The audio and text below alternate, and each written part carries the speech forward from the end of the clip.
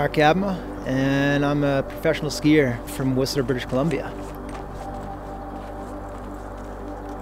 Well, I've been a professional skier for 20 years now, so for me that's just an accomplishment in itself, just to have had a really fun and successful career and to still be able to do it. And I truly fall in love with skiing more and more every year. And for me, so long as I'm able to continue to have this stoke and this love and this passion, then I'm going to keep following that.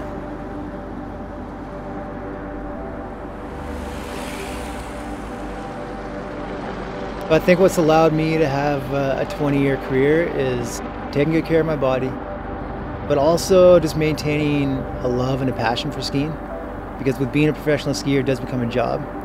So it's really trying to find a balance between not having skiing just become a job and still doing it because you love to do it.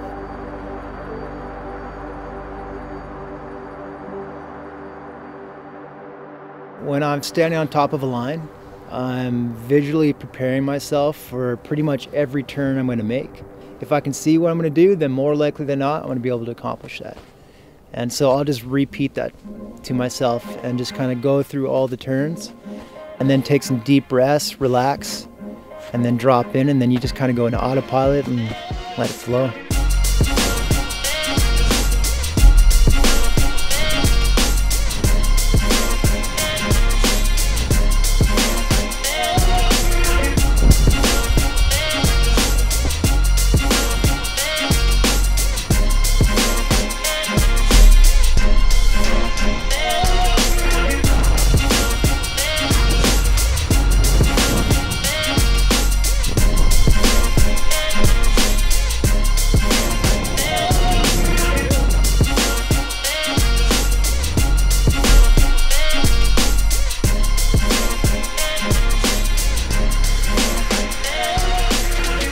So living without compromise for me means living with integrity.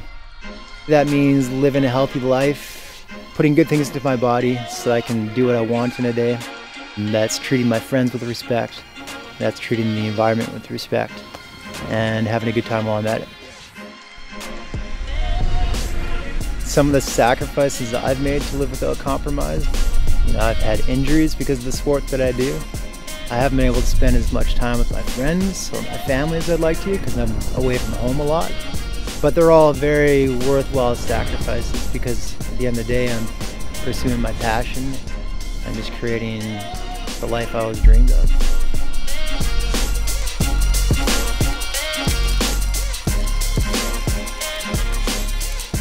I'm Mark Abma, and I send it without compromise.